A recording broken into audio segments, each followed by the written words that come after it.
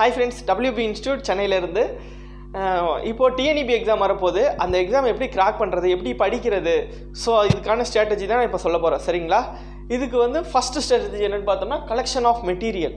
சரிங்களா? நமக்கு வந்து கொஸ்டின் பேட்டர்ன் எப்படி இருக்குன்னா பார்ட் 1, பார்ட் 2, பார்ட் 3. பார்ட் ஒன்று என்னென்னு பார்த்தோம்னா மேக்ஸ் இருக்கும் 20 மார்க்கு.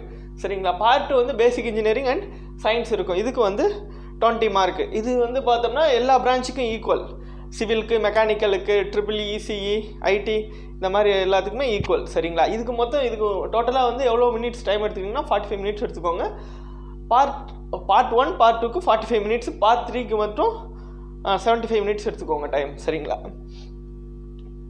இப்போ கலெக்ஷன் ஆஃப் மெட்டீரியல் இதுக்கு என்னென்னு பார்த்தாங்கன்னா மேக்ஸ் ரிலேட்டட் மெட்டீரியலை வந்து தனியாக செப்பரேட் நோட் பண்ணி இதை இன்ஸ்டியூட்டில் போய் நீங்கள் எடுப்பீங்களோ இல்லை வந்து இதை பார்த்து சிலபஸ் பார்த்து தனியாக எடுத்து வைப்பீங்களோ வச்சுக்கோங்க. பார்ட் 2க்கு வந்து பேசிக் இன்ஜினியரிங் அண்ட் சயின்சஸ் இதுக்கு உண்டான மெட்டீரியலை தனியாக எடுத்து வச்சுக்கோங்க, செப்பரேட்டாக வச்சுக்கோங்க.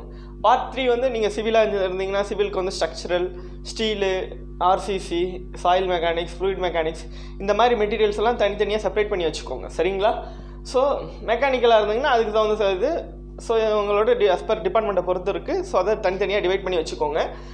இதுதான் ஃபஸ்ட்டு ஸ்டெப்பு. ரெண்டாவது ஸ்டெப் என்னென்னு பார்த்தோம்னா preparation of schedule. Preparation of ஷெட்யூல்னால் இப்போது காலையில் நீங்கள் 5 மணிக்கு எழுந்திரிக்கிறீங்கன்னா ரெகுலராக 5 மணிக்கு எழுந்திரிக்கணும். சரிங்களா? அப் டு எக்ஸாமினேஷன் கிளியர் பண்ணுற வரையும் ரெகுலராக வந்து 5 மணிக்கு எழுந்திரிக்கணும். சரிங்களா? ஸோ வந்து எந்திரிச்சோடனே 5 to 5:30 ஒரு மார்னிங் அப்ளோஷன்ஸ், பல்லு விளக்குறது, குளிக்கிறது, சம்திங் ஏதாவது பண்ணுறது பார்த்துக்கோங்க. திரும்ப வந்து அடுத்த ஷெட்யூல் 5:30 to 6:30. ஸோ ஏதாவது ஒரு சப்ஜெக்ட் எடுத்து பாருங்கள். சரிங்களா?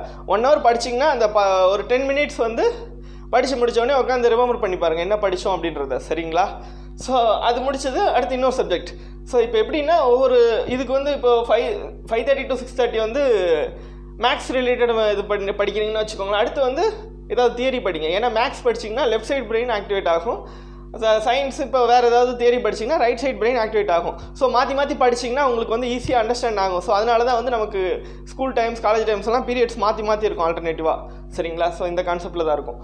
படிச்சுட்டு ஒரு 10 நிமிஷம் வந்து ரிவைஸ் பண்ணுங்கள், மைண்டில் வந்து ரிவைஸ் பண்ணி பாருங்கள். ஓகேங்களா? அடுத்து வந்து பிரேக்ஃபாஸ்ட் 1 hour. சரிங்களா? பிரேக்ஃபாஸ்ட் பண்ணிவிட்டு ரெஸ்ட் எடுக்கிறதா இருந்தால் கூட எடுத்துக்கோங்க. அடுத்து வந்து திரும்ப இது இப்போ நீங்கள் வந்து சிவில்னா வச்சுக்கோங்களேன், ஸ்ட்ரக்சர் படிங்க 1 hour. திரும்ப வந்து 10 மினிட்ஸ் ரீகால். திரும்ப வந்து தியரி சப்ஜெக்ட் கான்க்ரீட் டெக்னாலஜி படிங்க 1 hour படிச்சுட்டு 10 மினிட்ஸ் வந்து ரீகால் பண்ணுங்கள். ஸோ இந்த மாதிரி அன்றைக்கி நாள் ஃபுல்லாக வந்து ஷெட்யூல் போட்டு வச்சுக்கோங்க. சரிங்களா? நீங்கள் இடையில கொஞ்சம் வாக் பண்ணுறது, இந்த மாதிரி ஏதாவது சாங் கேட்குறது இல்லை, ஸோ இந்த மாதிரி கூட பண்ணலாம். சரிங்களா? சாங்குனா இந்த Mossad song, Beethoven song, so அந்த மாதிரி வந்து சிம்போனி இசை கேளுங்க, நல்லாயிருக்கும். வந்து ப்ளே ஸ்டோரில் போயிட்டு அந்த மாதிரி சாங்ஸ் எல்லாம் இது இருக்கும்.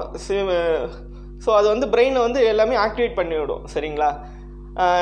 இந்த ராப் சாங்கு, பீப் சாங் அந்த சாங்கெல்லாம் வேணாம். சரிங்களா?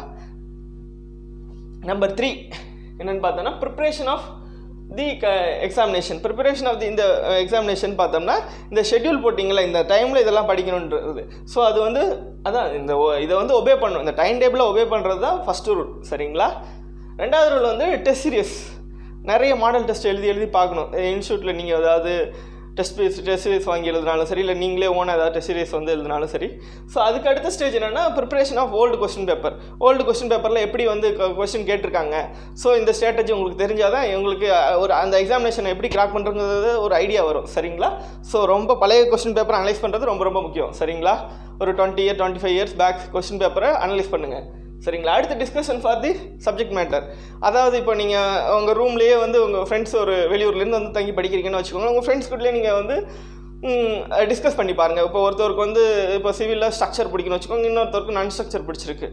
ஸோ இவர் படித்ததை மாற்றி டிஸ்கஸ் பண்ணும்போது இவர் இந்த சப்ஜெக்ட் படிக்க வேணாம். ஸோ வந்து ஈஸியாக வந்து டைம் மேனேஜ்மெண்ட் ஆகும், நல்லா ஈஸியாக புரியும். சரிங்களா? அடுத்து வந்து ப்ரெசன்டேஷன் இன் தி எக்ஸாமினேஷன். ஸோ இந்த வேலையெல்லாம் முடிச்சுட்டு எக்ஸாமினேஷனை ப்ரெசென்ட் பண்ணிங்கன்னா ஈஸியாக நீங்கள் வந்து கிராக் பண்ணிடலாம். சரிங்களா? இதுதான் ஸ்ட்ராட்டஜி.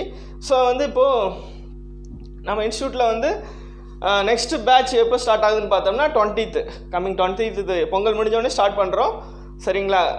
TNEB, TRB, கேட்டு, IES, TNPSC-AE இன்ஜினியரிங் சம்மந்தமாக எந்த இதாக இருந்தாலும் சரி கோச் பண்ணுறோம். சரிங்களா? தாம்பரத்தில் தான் இருக்குது, நம்பர் இருக்குது, கால் பண்ணிவிட்டு வரதா இருந்தால் வாங்க. சரிங்களா? Okay friends, thank you.